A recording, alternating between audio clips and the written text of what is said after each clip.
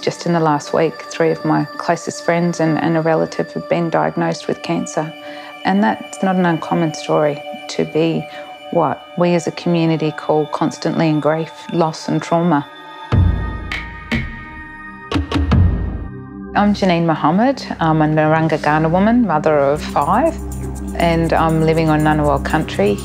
When I went to primary school, the amount of time that I had off, whether it be going with my mum to the doctors or, staying away from school because we didn't have enough food in the house so that we could actually go to school. It was at that period in time that I started to realise that we experienced a very different Australia to other Australians. Why does Aboriginal people suffer with all the life expectancy gaps and chronic diseases? The medical component of it is only one part of what we've got to focus on. There is centuries of things that have happened and contributed to where Aboriginal people are now. We're saying we can resolve it in a generation, and that's what we're asking everyone to get on board with this and maybe be part of the generation that closes this gap forever. I'm Alicia, I'm 16. I'm Sophia, I'm 15. We do a youth group, Solid Young Sisters and Brothers. Going to Solids is a great way to boost your mental health. Yeah, there's a sense of family, yeah. Because there are people that understand us and our identity. Because I'm lighter skinned, people will come up to me and say, "You're not Aboriginal," or "You don't look Aboriginal," and that really does attack me mentally. Going to Solids is just a great way of knowing my identity and how my people are strong, and we know how to get through all of this.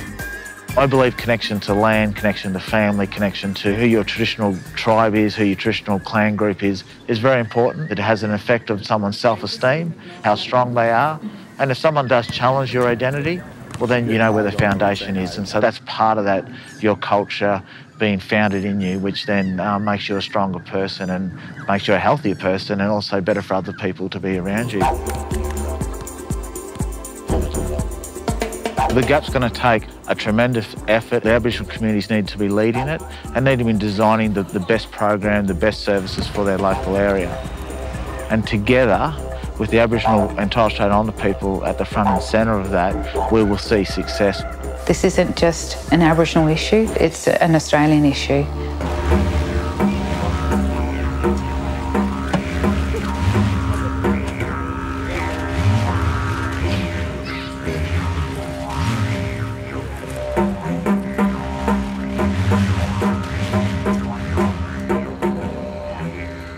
My name is Peter James, and I'm from Marlwood Station.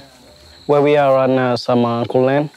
What I love about it is working with all the boys, getting all the family to be strong, look after the community, look after the kids, try to build it back. That's the main thing we're looking for our young kids, learning both ways, like Balanda and Bining. I think every kid that's going there, taking all this good, healthy food, go to school after that, and then when they come back, they have to learn our way. That's what we're doing, and we're passing our knowledge to our kids. For my little boy, I want him to respect the old people, that they are giving him knowledge and understanding. I want him to respect the community. When his grandfather come down from art station, he's there, sitting down next to him. He's singing and he's dancing and he's listening. That's important, so he can be strong and healthier, and keep holding it. The language, the skin names. It makes you feel like healthy, yeah. It makes you proud. Makes you proud where you're from, what you do, for your culture, for your people.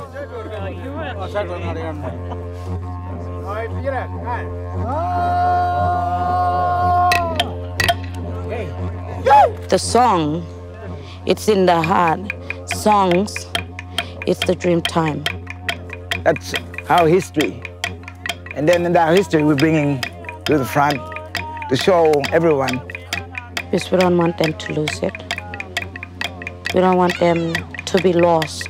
We want to be strong with our spirit, with our mind, everything. That's what we want. We're a people that didn't lie down. We're resilient, we're still here, you know, after all the adversity that we've been through. And I think that's the one thing that I'm most proud of. We're still here today. We have so many wonderful role models in Aboriginal health, and we've got these vibrant, probably more resilient than ever, young people coming through knowing what the answers are, and we just need partners. That's why we need you, Balanda, to give us a hand.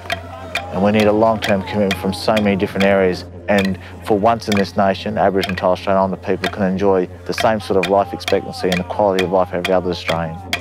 Help us close the gap. Yeah!